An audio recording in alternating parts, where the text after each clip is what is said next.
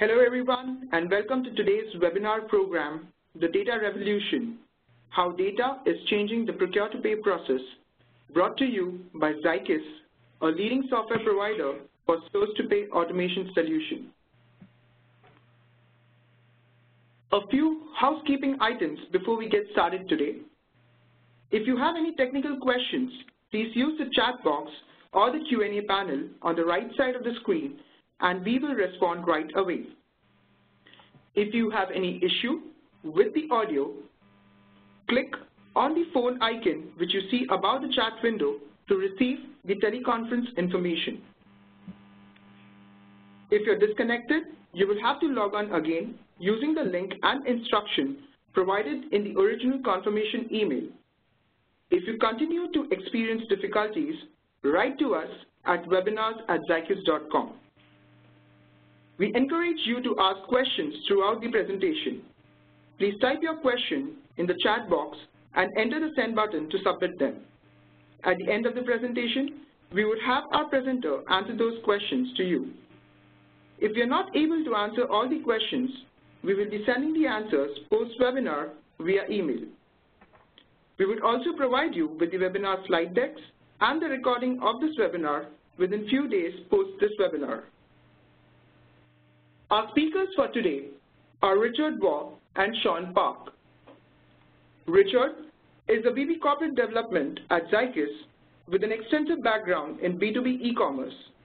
He was also co-founder of B2E Markets, one of the first SaaS sourcing suite providers, and later covered the Supplier Management market as an industry analyst for the Aberdeen Group. Sean is principal with Zycus Consulting Group and also head of procurement and strategic sourcing. With consulting experiences across US, Europe, Brazil, and Japan, Sean has helped numerous large and mid-sized companies with their procurement transformation initiatives and has helped clients develop unique and effective strategies to increase profits and improve overall operations. He has received his MBA from the Rotterdam School of Management at Erasmus University in the Netherlands.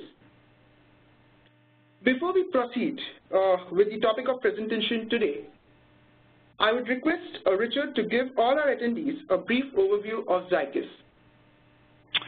Thanks, Rohit, and welcome to everyone for the webinar today. I think we've got a great session and topic for you. And just to provide a little bit of context here very briefly, Zycus, we're a software provider, so a comprehensive and integrated suite of source-to-pay software, covering both strategic aspects of procurement as well as operational.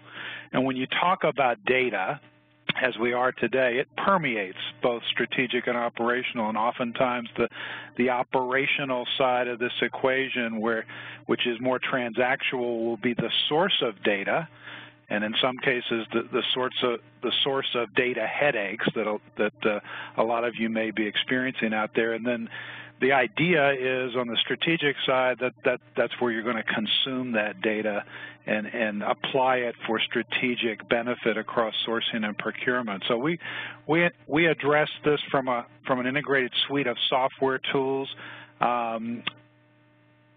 In terms of external third-party validation of that effort, by reference here is the Gartner Magic Quadrant. So they put together a report on software vendors that provide suites of solutions, and in the latest one, Zycus is listed in the leaders quadrant of that matrix with the highest ability to execute and the highest customer satisfaction. So that's the software-centric view of this market. And Sean, I'll turn it over to you to talk about Zycus Consulting. Thank you, Richard, and thank you to everyone participating today. I wanted to start with a quick overview of Zycus Consulting Group. We help organizations solve business challenges that enable sustainable growth and healthy efficiency, and today we're going to focus on healthy efficiency. We do this by not just designing strategies, but also helping our clients put them to work. And in fact, our slogan is think and do.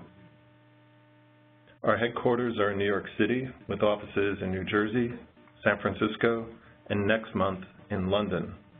We've helped companies from multiple industries implement feasible solutions in over 70 countries.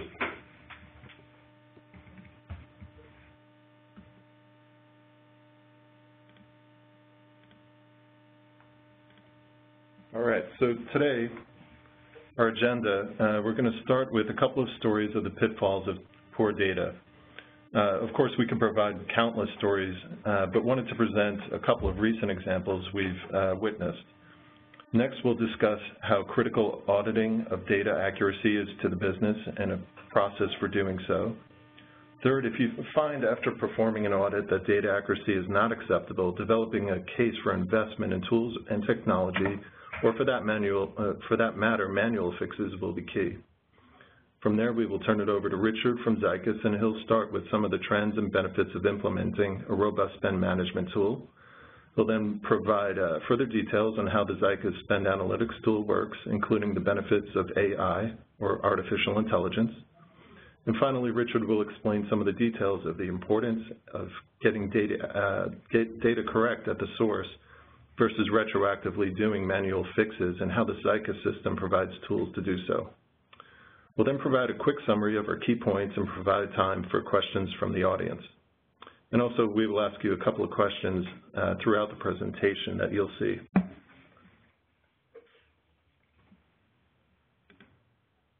All right, so let's get started with a couple of recent examples that we've seen of the pitfalls of poor data. First, let's start with why spend data management is complex. We've listed several spend fields above, but there can, of course, be many, many more. It's easy to forget how much data we're actually talking about. Large companies sometimes execute hundreds of thousands of purchases every month, each with its own set of data. Besides the obvious issues of human error, there's tremendous opportunity lost when the data isn't fully utilized. That said, clean and complete data can be a very powerful tool. So let's get started with the first example. For this first example, a global mobile device and services category manager approached the CIO with sourcing strategies and recommendations based on faulty data. A year later, his replacement did the same thing, and fed up, the CIO refused to work with the sourcing group any longer. It's kind of tragic, really. The category managers weren't entirely to blame, though, because the accuracy of the company's entire spend data was off due to lack of intelligent systems and standardized efficient processes at the points of data entry. The classic garbage in, garbage out scenario. So here are a couple of symptoms of the problem. Europe's spend data was grossly understated because some countries had a policy of paying for devices and plans as an employee expense, which was not captured in the system. U.S. spend data was overstated because charge reversals and rebates were not accounted for. And finally, APAC data was left out completely due to category managers' inability to collect and integrate data. And quite honestly, one of the quotes we heard was, it's just too hard to get this data, so they left it out. So as a result, sourcing was cut out not only from the mobile device and services category, but almost every IT category due to the CIO's lack of trust. It took 2 years to rebuild that trust, and only after a P2P system was implemented and the data was shown to be accurate, or at least accurate enough to make decisions on. So let's go to another example. In this case, a company's data was inaccurately categorized in over 30%, that's right, 30% of all transactions. That's not a big problem if the inaccuracies are in the tail of spend, but the inaccuracies were distributed pretty evenly, with some categories worse offenders than others. POs were entered by admin with limited training, and they didn't have any cheat sheets or feedback, on how to correct the categorization. Additionally, parent-child mapping was not automated or even taken into account for that matter. So what was the result? A lengthy and resource-intensive data cleanse was required to fix the miscategorization, and even then the fix was only a one-time thing. Training mitigated some of the errors, but because a robust system to auto-assign suppliers to categories, or at least limit the choice of categories, did not exist, after 1 year the error rate was still about 20%. And to add insult to injury, due to the lack of systematic parent-child mapping, negotiations were handicapped because the parent-supplier spend was not leveraged across categories. So with that, we wanted to open this up to a survey question and wanted to know if you have experienced significant lack of stakeholder engagement and or ability to influence spend due to poor data integrity, inability to allocate resources effectively or efficiently, missed opportunities to use alternative sourcing methods, or felt that you had not fully capitalized on savings opportunities due to lack of accurate spend data. So please note that you can check more than one choice, and we'll give you 30 to 60 seconds to respond, and then we'll discuss the results.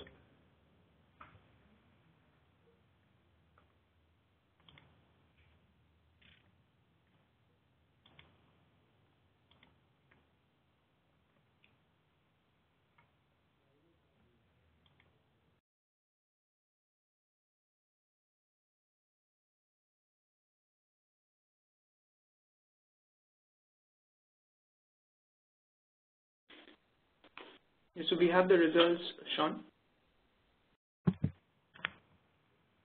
All right. Well, a whopping 87% of respondents mentioned missed savings opportunities due to poor data accuracy and integrity. That's a significant figure. I'm not surprised that lack of stakeholder engagement comes in second, with 47% of respondents saying this is a huge issue. And Richard, do you have any other comments on that result? Yeah, I think this does map with what we hear consistently in the marketplace, that it's, really these are all issues and problems. It certainly really culminates at the end of the day in lost savings, an opportunity cost, if you will, that really culminates from these variety of symptoms that we see. And yeah, it's pretty typical, I think. And I guess the only comforting thing I can pass along is for those who are experiencing it, you're not alone.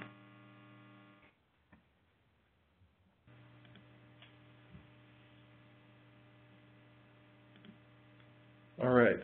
So auditing your data to find out the level of your data accuracy is what we'll discuss next. And prior to the webinar today, thank you to those of you who responded to our pre-webinar survey. So a whopping 50% of respondents indicated that they believe they have significant issues with spend data, and roughly half of respondents said they're not doing anything about it, or they're not sure if it's even being addressed. Interestingly, budget and time are bigger barriers to action than budget, which was kind of a surprising result given economic conditions and the state of procurement. It's kind of a surprising result. All right. So many sources, many inputs, many people entering data creates an environment for data inaccuracy. A P2P tool like Zycus could automate the manual data entry and produce custom reports and dashboards. So rather than spend their time tactically entering and organizing data, often and imperfectly, like in our case studies, category and operational managers can invest their time rather than spend their time strategically, finding ways to improve the supply chain, reduce costs, and streamline processes. The point is, you want to get away from management by spreadsheet if that's what you're doing right now. So the important thing here is, where do you start? So to get the data right, every organization should perform periodic audits of their spend. You start with collecting internal and external data, and normalize that data, and then perform what we call a data mend. An audit is a great way to identify categorization errors, opportunities for process changes, or data capture issues. We recommend conducting these every year for various categories, especially ones with many different purchasing managers or different types of items that could cause confusion. So starting with data collection, a one-time audit comparing vendor data with internal data from ERP, AP, and T&E systems, and augmented by category reviews with procurement and the business will help establish a baseline and determine your accuracy level. Next, you will of course need to normalize that data, meaning consolidate and cleanse the data before performing what we call a data mend, whereby null fields are eliminated, human errors are corrected, and transactions are manually categorized.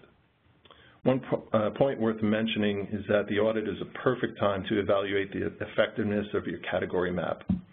Having too many categories and subcategories can produce meaningless, cumbersome data, while too few categories will provide little insight. So it's a good time to check to see if your category map really makes sense.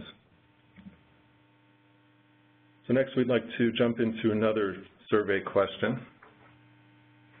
And this one asks whether or not you've assessed the effectiveness of your category tree and trained your requisitioners in the last 24 months or so. These are best practices and important to data accuracy and what intelligence you can glean from that data. Again, we'll give you some time to respond and quickly discuss the results in about 30 seconds.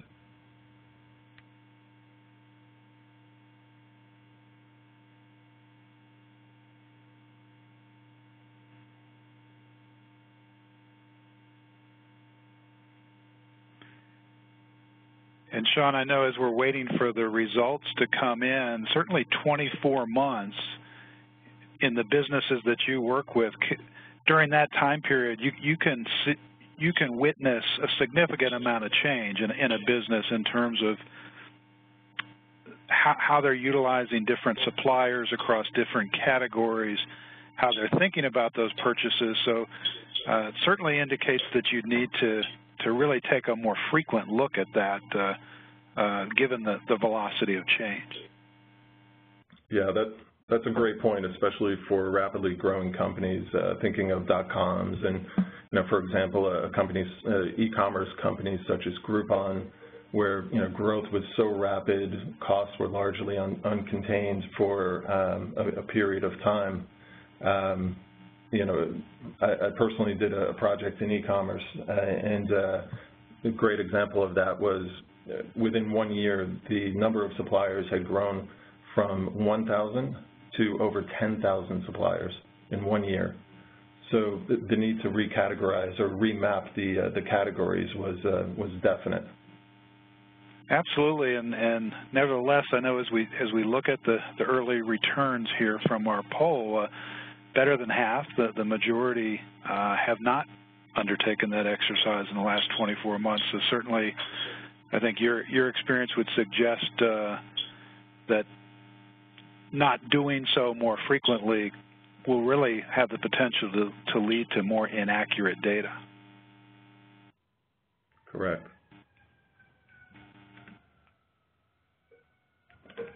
All right, so let's move on. Regardless of whether you implement a procure-to-pay solution or not, these initial steps to improve your data can be taken. So the point is, get the data right at the point of requisition. So to start from top right, first step is set your baseline spend, and then moving along the wheel, perform an audit to identify the gaps in baseline versus your vendor data and other sources. And often this can be done through category reviews with procurement and the business. They very often have two different views of spend data, and combining it and agreeing to at least disagree is always a good step. Next, at the bottom, determine your gaps to ascertain your accuracy level given current requisition processes, systems, and tool limitations and training, followed by updating your categorization rules and developing a new baseline, and then developing training materials such as cheat sheets for each category and holding live or remote training sessions with all of the requisitioners. A best practice for cheat sheets to select the right category and subcategory is to put it in wordings of if-then statements. That said, if you have a robust system in place, AI should take care of the need for frequent lengthy trainings off the table, and at least in terms of assigning a category to a transaction.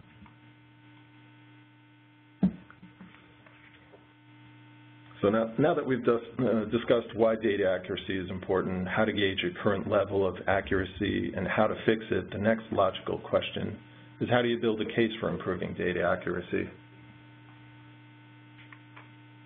So quantifying the problem has been explained in the previous slides, but to recap, you gather and consolidate the data, cleanse the data, and quantify the incorrect categorization. Now, quantifying the problem and quantifying and qualifying the opportunity are two distinct steps. The problem being the dollar amount of miscategorization and the opportunity how much you could reduce internal and supplier costs through better management of accurate data.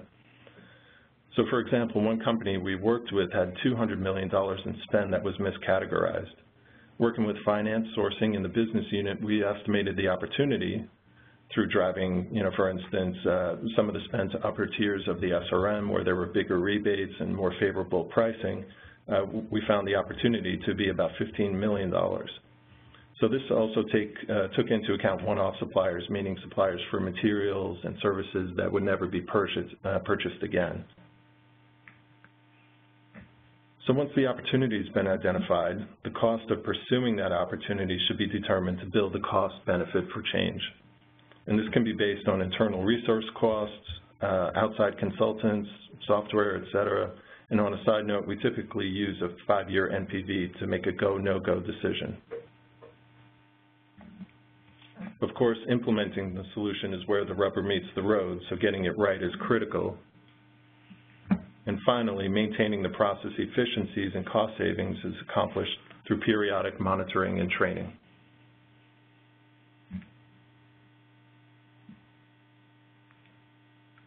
So I'm going to turn it back over to Richard now, so he can explain more about the benefits of a robust P2P spend analytics tool. Thanks so much, Sean, and I think you've really done a great job of laying the groundwork here with really a playbook for a focus on data in sourcing and procurement, how to spot data issues, how to develop a strategy, building the business case. And I want to just build upon that and embellish upon that a little bit further, with an eye towards what's possible now with automated spend analysis and P2P automation strategies. So clearly with a technology focus, and I think about, just again, segueing on what you just talked about with the business case, if I'm going to put together a business case, then specifically, let's say, for investing in automation technology for spend analytics, how should I go about doing that? And one of the first steps that's really helpful is to really look at, first of all, a little bit of benchmarking. So what are other people doing, including, what I would consider peer companies in my space, because peer pressure is a good motivator for change, as we all know. So here's some data actually from a survey that we did at Zycus called the Pulse of Procurement.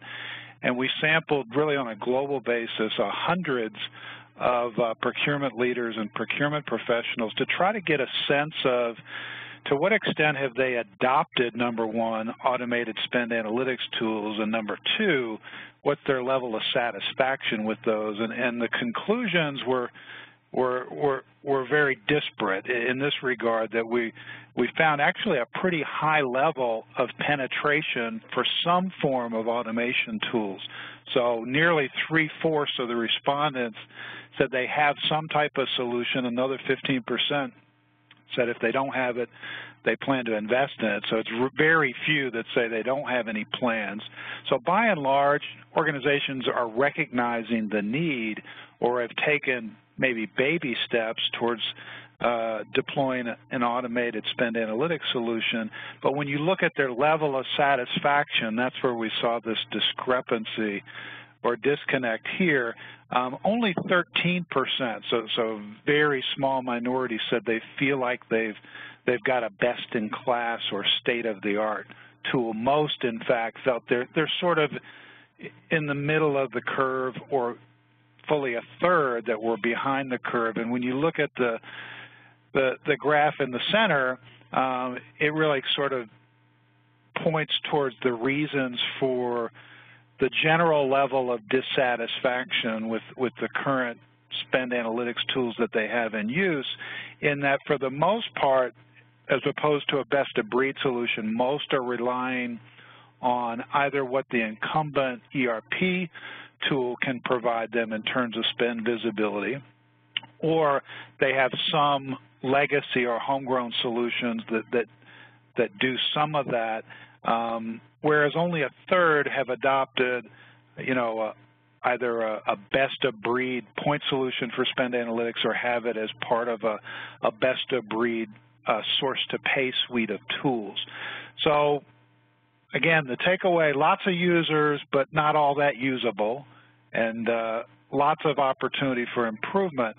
And, you know, really kind of the starting point then for making a business case is to say, are we where we need to be? And the conclusion that most, certainly in this survey, reached is that we're not yet where we need to be in terms of having state-of-the-art capabilities. The next step is sort of what's possible.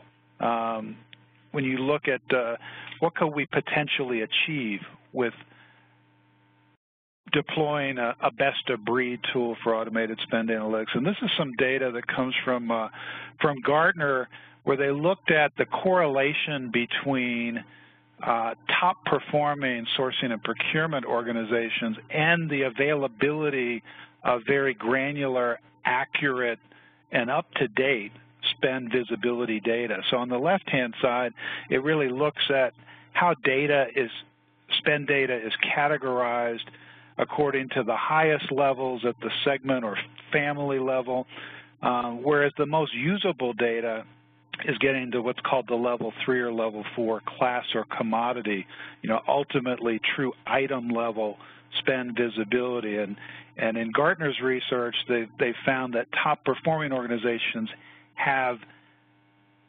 accurate line item level, you know, that granular visibility for 95% of their spending. So clearly the vast majority, and the goal here really isn't to get 100%, including all the dogs and cats on the long tail of spend, but if you've got 95% granular item level visibility, you're going to have a really good sense of how to formulate your strategic sourcing strategies, have that full visibility and power of that knowledge to really embed and infuse your overall sourcing strategies and category programs.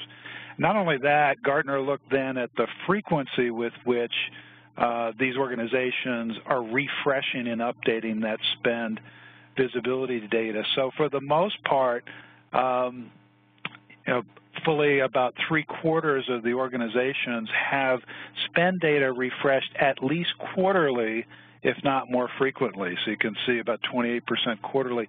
32% tends to be the most popular refresh frequency is monthly, and a significant portion doing it even more frequently, weekly or more frequently, depending on the particular business case or model in that industry. So it really comes down to getting a very granular view of exactly what's being purchased at an item level that's accurately categorized and having that data constantly refreshed and up to date. So I know we asked about updating the classification tree within the last 24 months. So again, top performing organizations are looking at spend data and refreshing it at least quarterly, if not more frequently.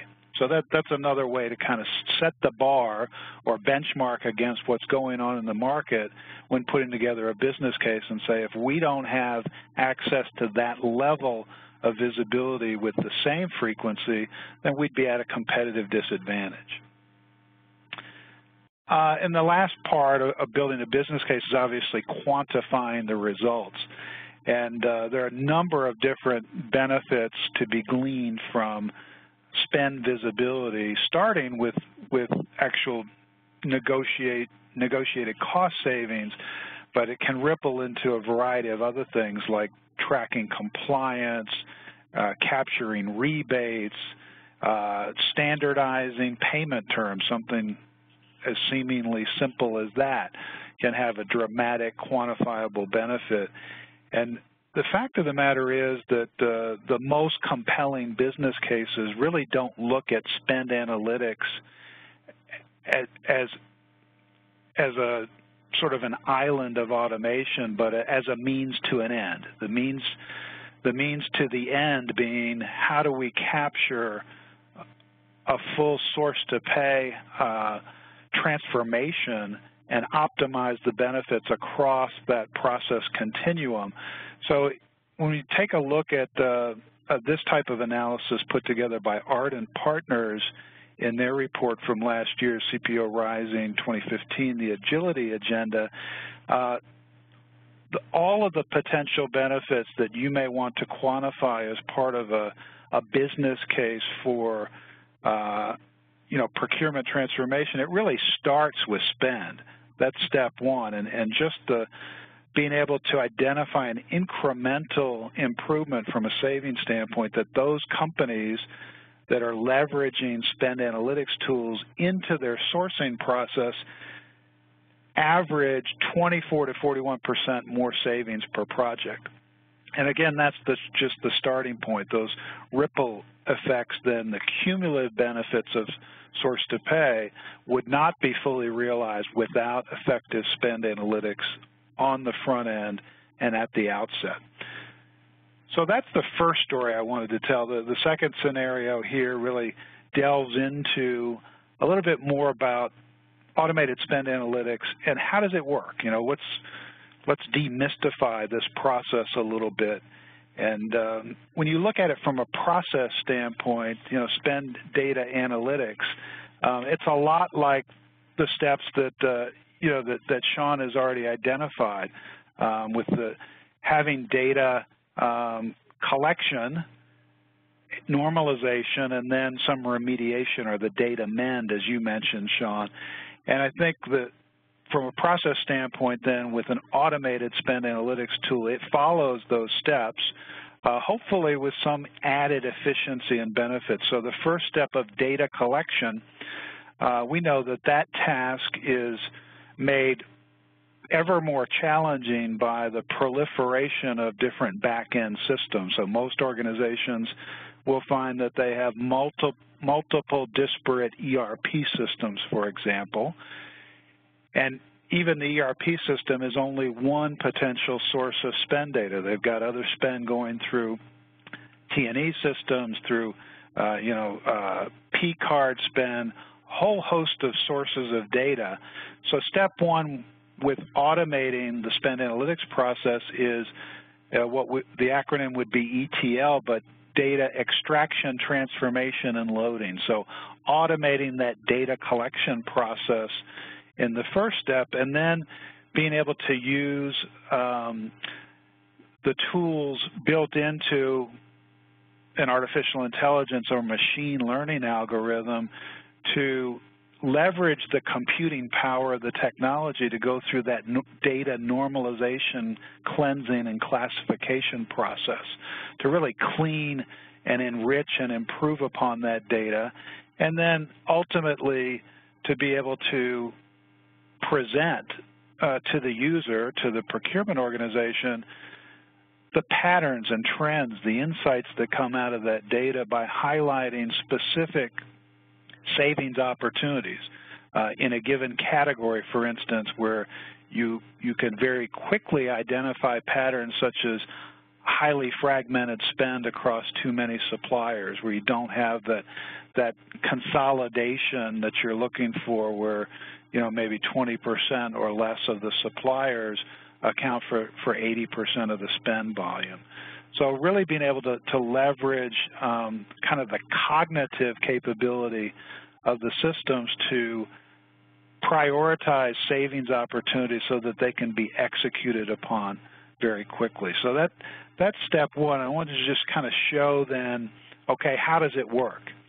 And I'll start with the before picture here. Probably not that uncommon for many of those in the audience today, is that the before picture of data is that it's very cryptic, inaccurate, incomplete, hard to really normalize and spot any meaningful trends, and that's because you've got these multiple disparate systems on the back end. So we see multiple examples from different countries, and the data's in different languages. Sometimes it has a full item description and part number, but sometimes it's very cryptic and hard to understand. We may or may not have a material group or code assigned to those transactions. So, really you're faced with the potential that we all have at one time or another garbage in to a data warehouse, creating garbage out, and really being challenged by all of these issues of disparate systems, lots of different languages, GL codes, etc. And at the end of the day, we're left guessing as to how to really interpret this data to make meaningful sourcing decisions around a category. So assume we're applying an automated spend analytics tool where we're pulling data from all these different back-end systems, but then running it through an engine to normalize, classify, use the artificial intelligence in the tools to be able to cleanse and enrich that information. So how it works from an after standpoint is applying the automated spend analytics tools. You have the ability to look at a knowledge base of information. So certainly when you're looking at purchases such as represented here, which happens to be notebook computers, lots of other organizations, practically everyone buys the same thing. So a knowledge base that's seen different combinations of item descriptions and can parse multiple clues out of that data. So if I don't have a full description, but I know who the supplier name is, and I could look at the GL code that's been charged and apply those inferences, if you will, with a high degree of confidence to the data, then the system can automatically assign the correct category code. And in this case, after applying that data transformation through the spend analytics process, you come to find that each of these purchases was actually for the same type of item, in fact, a notebook computer. So now I can aggregate all the spending at that very finite, granular level of categorization, the item level, to really identify the best savings opportunities. So I'm going to get quality data output on the back end. It's going to leverage these statistical models and techniques, that artificial intelligence, to not only create a much higher level of accuracy in assigning the categorization, but be able to provide that kind of throughput very quickly so that the information is not only accurate, it's timely, so that I can act on it effectively and really drive the highest level of return on investment. And just to bring the point home a little bit more specifically, we talked about multiple levels of categorization, level 1, level 2, 3, and 4. And for most different product families or segments, at the highest level, the data that gets produced is not that meaningful. It's not that actionable. So we've got a variety of different categories represented here, but just sort of in the center, if we looked at IT as a category, we know that IT spending can encompass all manner of hardware products, software products, and services spend, so very diverse set of categories, which at that top level, IT spending is virtually meaningless. Even computer equipment represents such a broad range and assortment of products and peripherals as to be not terribly actionable, but driving down to the point where you get ultimately to a level 4 to understand, oh, this is a computer workstation. It's not a mobile phone. It's not a monitor. It's not a mouse. It's a computer workstation. How do I then develop that category strategy, having full visibility and knowledge to actually what's being spent? So that kind of gives you a sense of the power of the tools and getting the full insights from those tools. But again, I would stress this is kind of the way spend analytics has been done historically, which is to say, after the fact, mending or remediating the problems that were caused at the source, which is when the transaction was created up front in the process. And wanted to talk about really, I think, one of the most exciting opportunities in the area of data integrity and data analysis, which is the evolution of the tools and the technologies to start to apply it at the source to get the data right from the beginning. And that's the case for P2P automation. And just to kind of walk through, again, what's achievable, what's possible, what's best in class. Here's some data from the Hackett Group's 2015 P2P performance study that again creates a clear correlation between the availability and accuracy of granular data and top performing capability in the area of procure-to-pay. So the top performers on average have almost twice as much line item level spend visibility, about 73% of the spend for a top performer versus only 38% on average. So the average organization today, when they look at their procure-to-pay process, has less than 50% of their spend, so in fact only 38%, where they can really accurately identify what's being purchased at a line item or transaction level. So some of the best practices in this area. The first one is, how do I build the intelligence into the P2P system itself to get clean data right the first time, which then means I'm going to have spend data available in real time. So one of the other limitations of the sort of after-the-fact approach to spend analytics is there's always going to be some lag between when the data is consolidated, when the books are closed, when the data is collected or extracted, and then the lag time taken to clean that data, transform it, and normalize it, et cetera.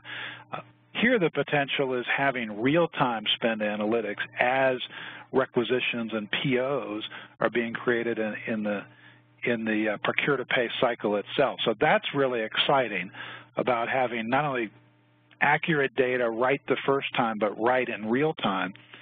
And really one of the best ways to do that is, how do I rely on or build in artificial intelligence instead of having to rely on natural intelligence of end users. So this is where the process goes wrong in so many cases, is that in a P2P instance in particular, end users could potentially be anyone in the business. So they're certainly not trained procurement professionals.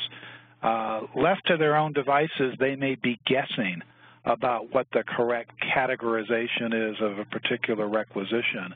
I know at Zycus, for instance, we worked with one of the largest industrial companies in the world and looked at their spend data, doing the analytics, and found that on their indirect side, coming out of their P2P process, their largest spend category turned out to be live plants and animals, for example. And of course, this was an industrial company that really had no reason to be making expenditures in that area, and came to find out that in their requisitioning process, users were presented with a drop-down list from the UNSPSC category, so the United Nations Standard Products and Services Code. And that happens to be the first one in the menu, live plants and animals. So end users that are not trained, who are, frankly disinterested necessarily in having to apply the correct category code, simply pick the first one in the list and complete the requisition, and I'm done. So just an example of how the process can go wrong when you have to rely on the end user's natural intelligence. A best practice here is use the AI tool to assign the correct category. From there, you can ensure that the category code is mapped to the correct GL code, that the budget codes are properly assigned, really ensuring data accuracy and integrity at the source. So just to kind of walk you through a process example of how that works, and sort of from a Six Sigma standpoint, when you do a process analysis, is where are the opportunities for defects? And unfortunately, there are a number of opportunities for defects when you look at the requisition and ordering process, across procure-to-pay. And, in a statistical analysis like Six Sigma, it only takes about 3. You can only withstand about 3 defects per million opportunities to achieve a Six Sigma level. So pretty daunting challenge in this process as you look at, you're really starting with an end user going to search for vendors, so you hope that they're only searching approved contracted vendors to begin with, and that they're only going to be presented with contracted negotiated items and pricing. And from there, when they place the item in the cart, assigning the correct category code. So I've already made the case for using an artificial intelligence built into the system so that the user doesn't have to guess at that. But then also, from there, the category code gets mapped to the GL code. So getting it right the first time, getting the right category is going to be key to ensuring that the accounting, the posting of that transaction to the GL is done properly as well, along with assigning it to the correct budget code and tracking budget utilization appropriately. One of the fail-safes to build into this, or safeguards to build into the system then, is being able to ensure that you're applying a workflow approval and review process at the line item level so that the people with the knowledge of that purchase transaction are reviewing and assuring that the system has assigned the correct category and subsequent coding correctly as well. So that as this flows through, at the end of the day, you've got the lines on the PO that are correctly coded and classified, matched to the in a 3-way match to the invoice and the good receipt. And at the end of the process, you've got accurate and granular spend visibility. When we talk about procure-to-pay, it all starts with search. That's sort of the moment of truth when a user logs in, and that moment of truth is whether or not the user can find what they're looking for efficiently. And one of the challenges here is that the traditional model around search has been based on a keyword search. So just to highlight some of the challenges, if I put in a search term like blade, I may be looking for, and I could get search results from a keyword search for cutting tools or servers or surgical instruments or even roller skates or roller blades. So one of the best practices here is, again, build the intelligence into the system right at the initial search so that based on the end user's natural language search term, the artificial intelligence in the tool will automatically classify it to the relevant category and therefore present the user only with relevant search results and ensure that that search that's completed, an item placed in the cart, has the correct category code assigned right from the very beginning. And this really comes to fruition when you get to the checkout page. So the idea of a no-guess express checkout where all of the information for an end user has been defaulted. So they don't have to think about or guess at how do I assign a category code, what's the GL code, what's the ship to or bill to information. That's all automatically derived based on the intelligence built into the P2P tool. So that really points out in that study, Sean, I think the at least two-pronged approach that we'd often recommend to a lot of organizations is, number one, you have to deal with historical data integrity issues, and certainly there's a lot of benefit to be gained by applying the latest state-of-the-art automated spend analytics tools to look at historical spending to keep that data refreshed on an ongoing basis. But to combine that approach, I think, with a strategy to focus on data at the source and data integrity from the outset with full P2P automation to progressively get better and better real-time analytics built into the P2P system as well. So I think I'd like to turn it back to you, Sean, just to kind of pull together some of those threads that we've talked about today and recap some of those key themes. Right. So let's recap some of those main points that we discussed today. So number one, do you know how accurate your data is? It's always the first question we ask. And could you support your figures accurately, or objectively at least? Number two, think about the pitfalls. Decreased trust and involvement with the business, inefficient use of resources, lost savings opportunities are all common, and most everyone has one or more of these issues, as we saw from the survey as well. Third, clean up your data and then perform periodic audits to ensure your systems and processes are supporting accurate data. With robust processes supported by a robust system, particularly one with AI, you will see decreasing issues with spend data accuracy.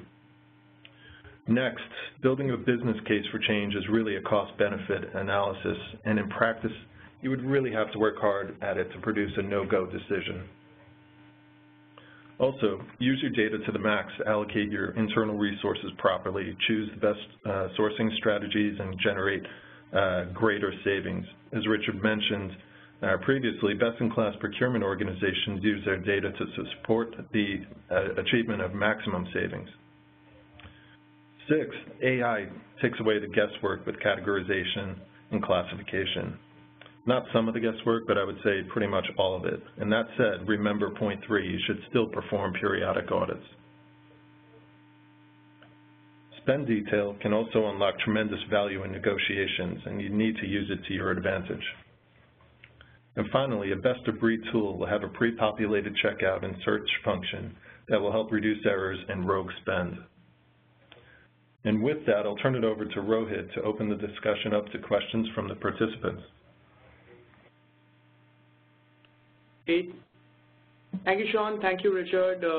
We do have a few questions coming in, and this first one is actually for you, Sean. And the attendee basically wants to know how much spend is enough to make a P2P solution worthwhile? Good question. I would put it a little bit differently, though, and I hate to say it depends, but it does depend. So the question really isn't about the amount of spend, but the level of data complexity. So I'll give you an example of a company that has about $1 billion in spend, but they only operate in the U.S., so there's no currency or geography elements to account for, and they only have one product. So basically, it's not a real complex set of data, although it's very large, and therefore, quite honestly, they could really manage it by spreadsheet. And now, as they launch additional services and products, it's likely that they will need a more robust tool. They also have plans to open up in different geographies, so taking into account some of the international elements, currency fluctuations and so forth, I think they will be investing in a tool pretty soon. Okay. The next question is around the source of spend data, and this is for you, Richard. It's basically asking, what are the sources of spend data, and how can I aggregate to get a single consolidated view of spending? Yeah, great question, and it's it's one of the big drivers for automating spend analytics is, just as Sean mentioned, it starts with complexity. So when you look at data sources, we're often working with organizations that may have several. It's not unheard of to have dozens of ERP systems. So that's just a starting point, right? So it's this proliferation of data sources, and that's just core ERP. So then you add to that, as I think I mentioned earlier, any spend that's going through other systems like T&E or P-card spend and so on.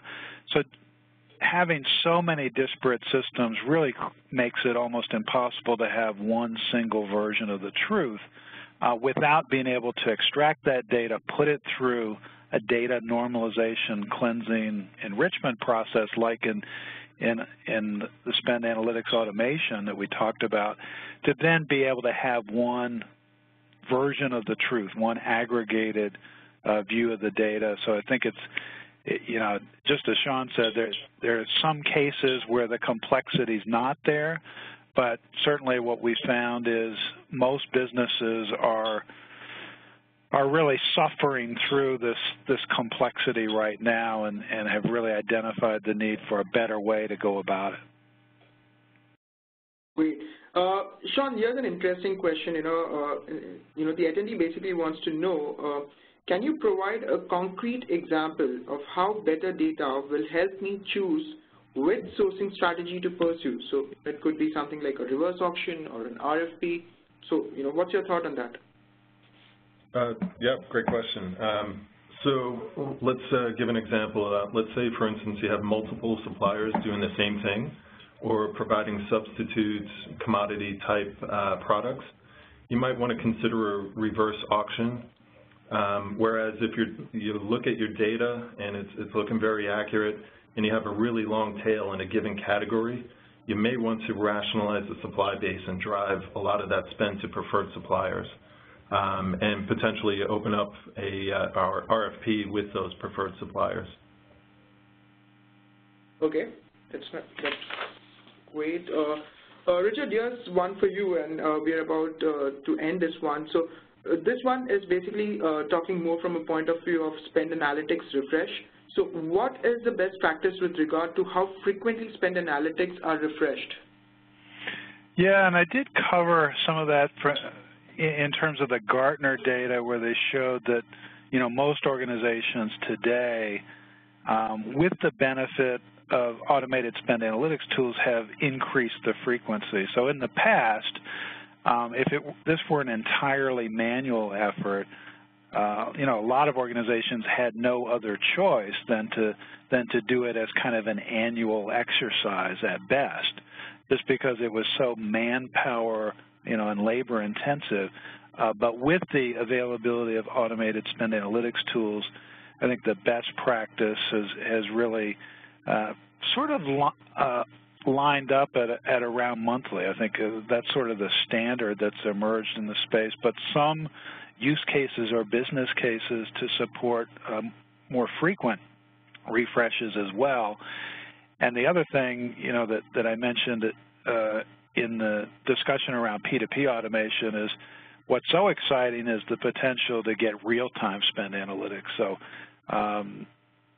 really being able to capture, when you have that confidence in transaction-level accuracy at the source coming through P2P, you can have the benefit of real-time spend visibility, which means really being able to take immediate action on trends in spending, increased volumes with potentially new suppliers or new categories, really capitalizing that on that very quickly to negotiate the best agreements, for example. So the answer is the best practice is getting data more and more like real time to make real-time business decisions.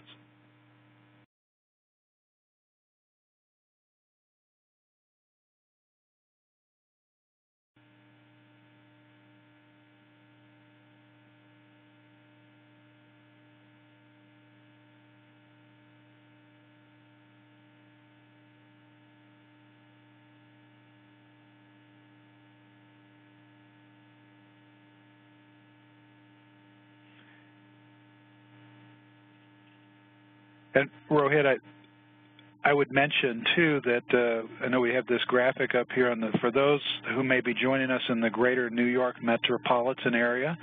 We have a very compelling event, CPO Connect in New York, coming up on the 5th of April.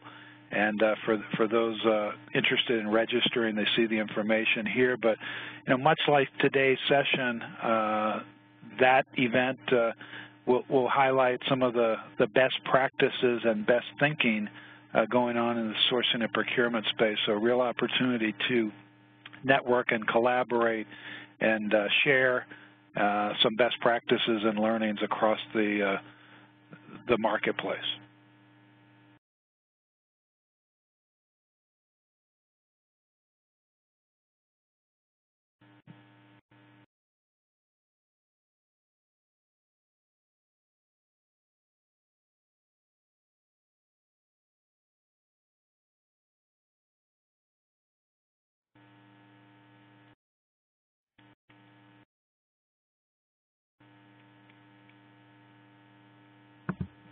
So with that, Richard, I guess we can wrap up our discussion, and thank you for everyone that participated today.